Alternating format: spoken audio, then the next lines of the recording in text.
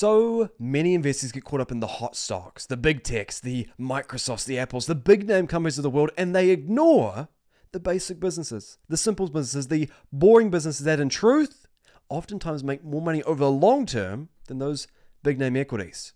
One example is a company you're probably familiar with, Lowe's. Lowe's companies, classic home retail, home improvement retailer. This company, I believe right now in this stressful, doubt-laden marketplace being underperforming year to date, being down 21.87%, I believe there is a massive buying opportunity present. Let me tell you why. Based upon the fundamentals of Lowe's, based upon the underlying quality of this business, not the day-to-day price movement, not the fluctuations in price day-to-day, but instead the underlying tangible characteristics of this business, there is not only tremendous profitability, not only tremendous financial strength, but also a valuation which implies a tremendous degree of undervaluation. Let me show you. When it comes down to underlying financial stability of this company, it's fairly appealing. When people look at that cash to debt ratio of only 0.11, they get a bit concerned. They think, listen, the cash debt ratio isn't quite high enough. They can only pay down 11% of their debt outstanding before needing additional operational free cash flow to pay down their debt obligations going forward. But what people miss with Lowe's, what they miss with Home Depot and these other large-scale home retailers is the degree of free cash flow constantly accreting to their balance sheet. Constant sales constantly bring in a tremendous amount of free cash flow to this company, offsetting that debt-related obligations, offsetting the debt-related risk associated with a low cash debt ratio. So yes, that number might not be super advantageous, but given the free cash flow constantly flowing into the company, very little doubt with this business. This is evidently not only a firmly entrenched, but also massively free cash flow accretive company, creating a massive degree of underlying financial stability. It's reinforced by the Altman score, an Altman score of 3.96, exuding a tremendous degree of underlying certainty and stability with this business. The chances of Lowe's disappearing within the next 2-3 years, virtually zero. This is a firmly entrenched, high-quality company. It doesn't end there. It's not just about financial strength, it's also about the underlying profitability. Net margins of 8.85%. And you may say, well, those net margins seem fairly low. Net margins of only 8.85%. That's well below what we would normally expect from a profitable company. We've seen Microsoft with net margins of 38%, Apple, net margins of 26%, Lowe's, net margins of only 8.85%. Why are you saying that this is a profitable company, Lockie? Well, think about the industry in which they operate. We can't compare companies across industries. We can't compare Lowe's with a software firm like Microsoft. We need to focus on an industry basis. And on an industry basis, relative to other companies within the retail sector, Lowe's is better than 81.42% of the over 1,100 other companies within that sector. So a tremendous degree of profitability on an industry basis. And also historically for the company. Historically, these are some of, if not the greatest net margins the company has ever achieved. So not only is it a profitable company, not only is it a firmly entrenched company by virtue of free cash flow constantly accreting to its balance sheet, but also it is an exceedingly well-managed business. Look at returns on invested capital, ROIC as some people call it.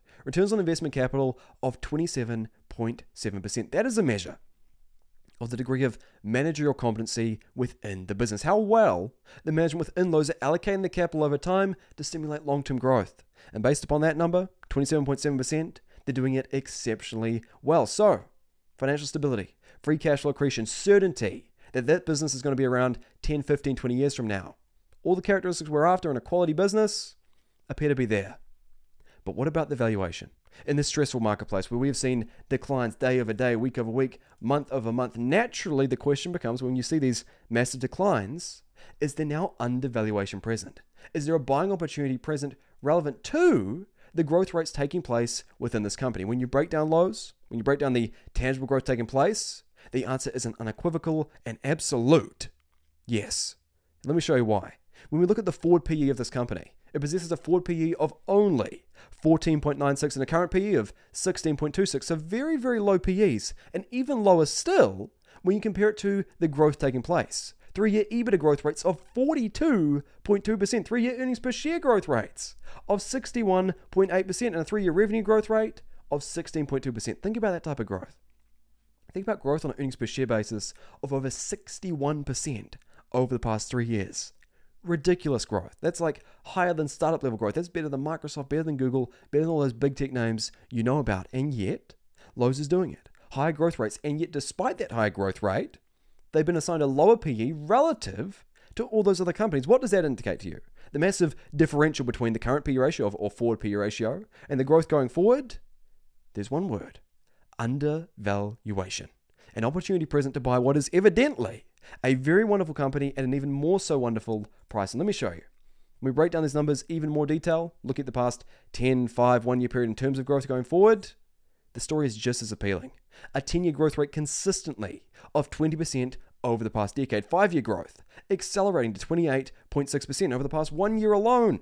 A growth rate of 33.7%. Phenomenal growth. Massive growth. Consistent growth. Accelerating growth present within this company. So, based upon the current trading price of $1.99.63 on the day, how much growth do we need to price in? How much growth do we need to price in to get a fair value for our money on lows?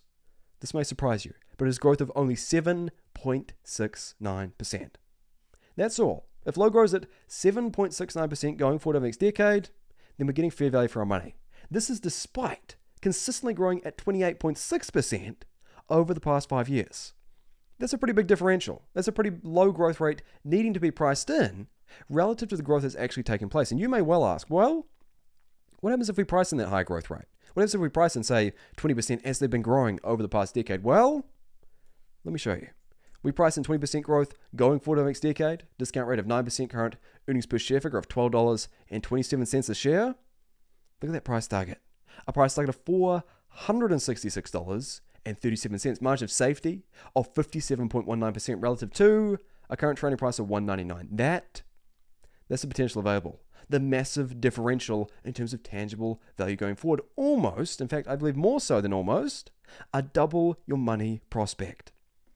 That's the reality of this marketplace. These boring companies, these companies that the market and investors more probably don't seem to focus on too often, this is where the true undervaluation is. This is where the true opportunity is in this marketplace. Lows isn't going away. I have a tremendous degree of certainty and stability with the underlying company. Profitability is also very present, and the valuation irrefutably is very, very appealing at the present time. So, what do I say? I say you conduct your own research. I say you look into the business yourself. I say you take the time to not only understand the company, but also understand these fundamental characteristics. And if everything checks out, if everything says, listen, this is a wonderful buy, as you can see, I've kind of come to the conclusion of, then I say it probably has a place within some investors' portfolios. Of course, conduct your own research first, look into the business before you make any moves. But if you enjoyed this video, in fact, you learned something more about my current thoughts on lows relative to the rest of the market more broadly, then please drop us a like down below, hit subscribe if you haven't already. If there's a company or topic you want me to talk about in the next video, then please just comment down below. Would love to hear your thoughts. But until then, thank you. I'll see you in the next one.